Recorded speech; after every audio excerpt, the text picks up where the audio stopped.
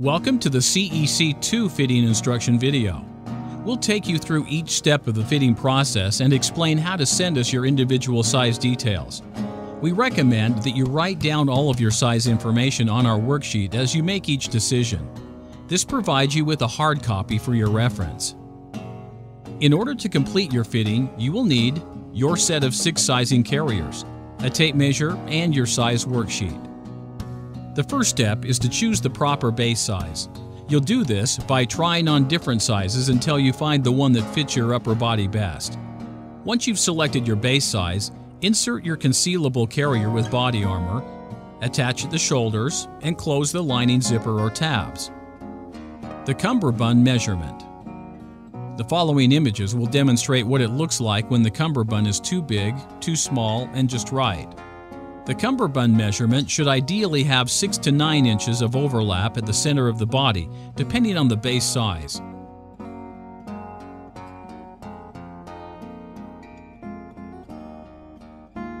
Measurement C, back width. The following images will demonstrate what it looks like when the back width is too big, too small, and just right. The correct fit for the back width is to make sure that the Velcro panel aligns with the front center of the carrier.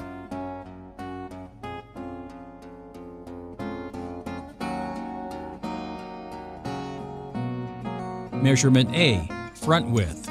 The following images will demonstrate what it looks like when the front width is too big, too small, and just right.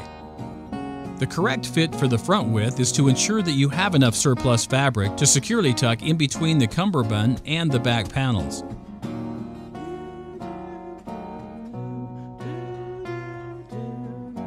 Measurements B and D, front and back length. The following images will demonstrate what it looks like when the carrier length is too big, too small, and just right. There are 2 parts to selecting the best length for your carrier. One is essential and the other is optional. The first priority is to size your carrier so that your body armor fits correctly inside. After you've made sure there is plenty of room in the carrier for your body armor, if you still have exposed shirt material between the carrier and your waistband, you can cover this area by increasing the front or back length accordingly.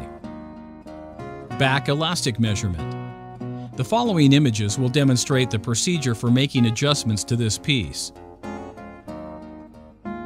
The back elastic is a separate optional piece. The best fit is based on personal preference only.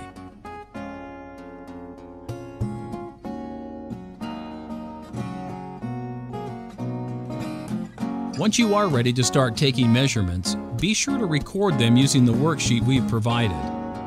There are 3 options for sending us your individual size adjustments. Option number 1 would be to complete our online individual size form.